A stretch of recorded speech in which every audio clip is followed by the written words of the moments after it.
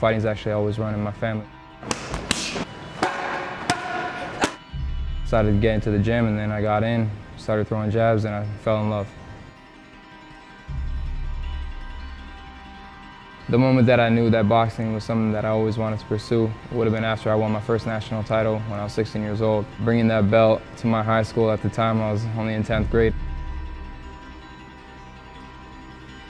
My greatest obstacle that I've had to overcome at this point would definitely be the injury that occurred when I was 19 years old at the provincial championships. Dislocated my shoulder. My whole life I played sports, and I was always active, and I was always at the top of my level in any sport that I competed in, and I was never injured. I hadn't broken a bone in my body. It just took me out of my element, out of my realm. Can I come back after a year?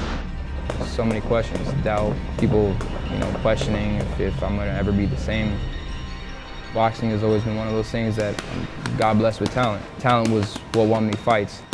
It taught me to stay disciplined, and I just had to keep my mental state focused and believe in myself. I like to take myself out of my comfort zone and put myself into a place where I know that I'm going to be 100% focused.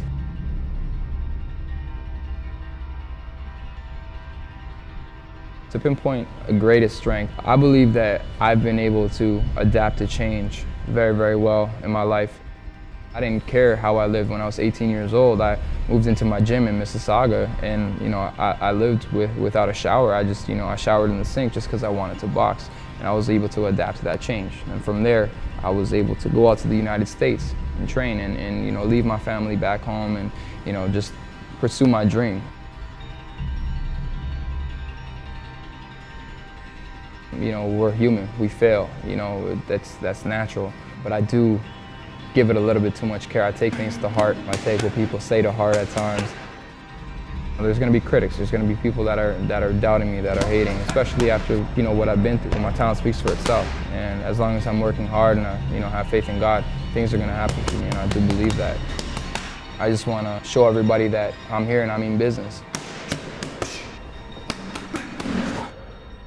It just runs the shivers down my spine. Passion is what drives you, what motivates you, what makes you fall in love. A lot of people take fear in a negative context. Everybody fears something. I'm in a sport where I get in the ring with another man and that other man is trying to take my head off. A lot of people would fear that. You have to eliminate fear, put it into a positive light, and understand that fear is natural. I believe that you should always do what makes you happy, and boxing makes me happy. I've done other things that have allowed me to have money in my pocket or go out and have fun with my friends, but that didn't necessarily make me happy. Now, my dream is to be a world champion. My dream is to continue my journey in boxing. That's what makes me happy. To have a dream, to have a vision, to have goals those are the most important things in life.